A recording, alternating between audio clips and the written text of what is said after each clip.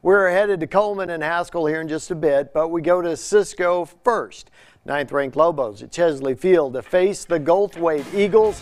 First quarter action, Hunter Long is going to take the snap, and he's going to keep it himself on the zone read. Has room up the middle, and he's going to score a touchdown for the home team. Last time that they play at the seniors play at Chesley Field this year. Later on in the first half, Gerard Fisher takes the pitch. He's coming down the near sideline.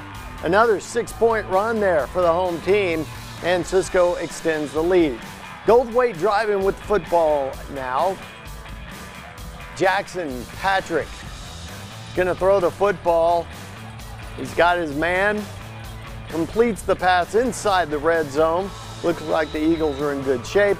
Patrick is going to hit his target again. This time, Aaron Enzua makes the catch for the Eagles to get them into the ball game. Let's check the score. Cisco goes on to win it by the final score of 48-7.